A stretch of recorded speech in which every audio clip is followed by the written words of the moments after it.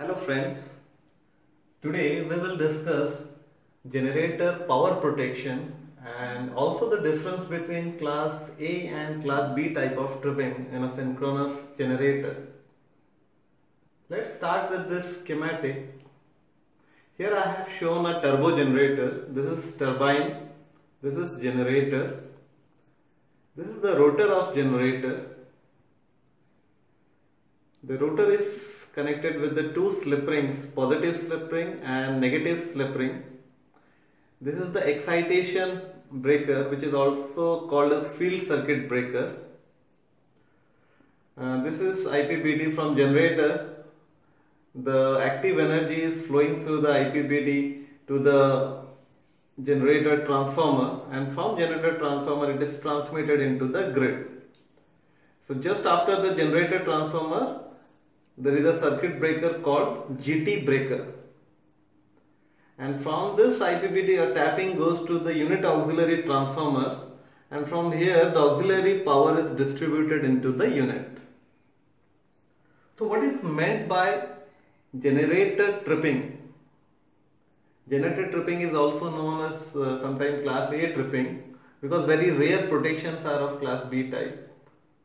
So what is meant by generator tripping? To trip the generator means we are tripping this breaker, this GT breaker, we are tripping these two UAT breakers, and we are tripping this field circuit breaker.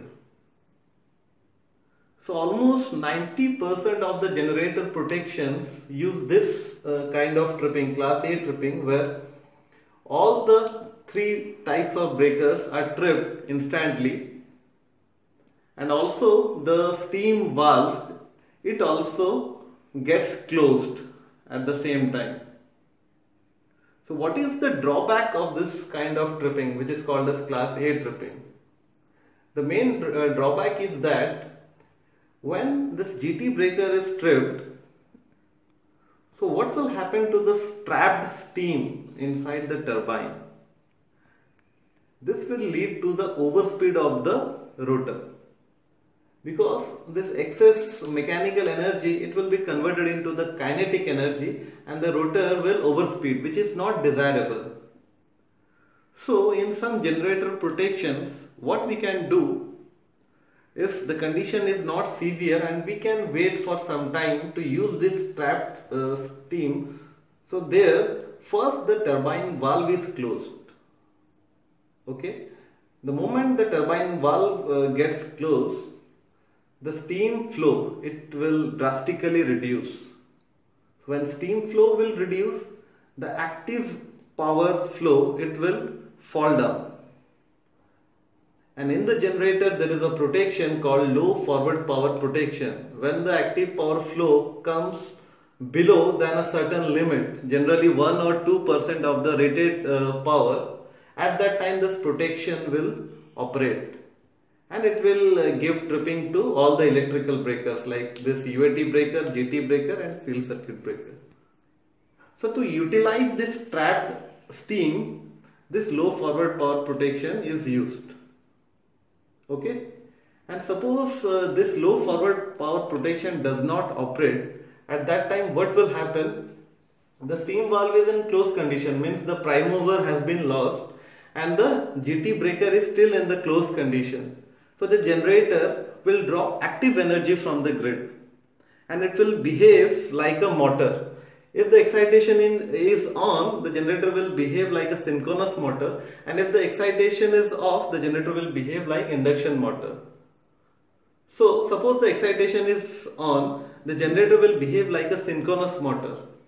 So at that time my turbine is rotating at 3000 or the synchronous speed, which is not desirable because there is no steam. So this may damage the turbine blades. So for that reason, the reverse power protection is configured in the relay. So it is very rare condition, because before reverse power protection, this low forward power protection will operate. So these are the basics behind low forward power protection and reverse power protection. Now come to the class B trip. What are the generator protections which are initiated through class B trip? Class B trip means first the turbine valve is closed, and after that the low forward power protection operates in the generator relay. So the protections are like stator overload protection, negative sequence overload protection, under frequency protection. Why these three protections? Because the stator of the generator is designed in such a way that it can withstand about 2 times of rated current for around 1 minute. So we can tolerate 1 or 2 seconds delay in the tripping of the generator. Also it is designed for negative sequence overload withstand. So it is not necessary to trip the generator instantly on these 3 conditions. And now let's come to the unit shutdown procedure. How to shut down the unit. At that time this class B protection becomes very crucial. So just focus on this flow diagram. When the coal is burned, the heat is transferred to the steam, and when the steam enters into the turbine, due to the mechanical energy absorbed by the generator, electrical energy is produced at the output of the generator. So if you want to shut down the unit, it's better. First we have to cut the coal. Means first this MFT, the boiler trip, has to be done. When we will do MFT, there is one condition in the tripping of class B, that is boiler trip. So this class B tripping will be initiated and it will trip the turbine valve. And when this turbine valve gets closed, the same procedure will be repeated. The generator will trip on this protection, low forward power protection. And also some turbine problems are also coming under this class B type of tripping. Suppose there is overspeeding of turbine, or there is some problem in the lube oil circuit, or some mechanical issue. At that time also this class B tripping comes. Means first the valve gets closed and after some time the low forward power protection will trip the generator. So these are all the class B conditions, turbine problem, and suppose somebody is forcefully tripping the boiler, or some generator protections in which delay can be possible, like stator overload, negative sequence overload, and under frequency. And almost 90% of the protections are class A, where these electrical breakers are tripped along with the steam valve. I hope you are clear with the class A and class B protection after this video. So thank you and good night. Catch you in the next video.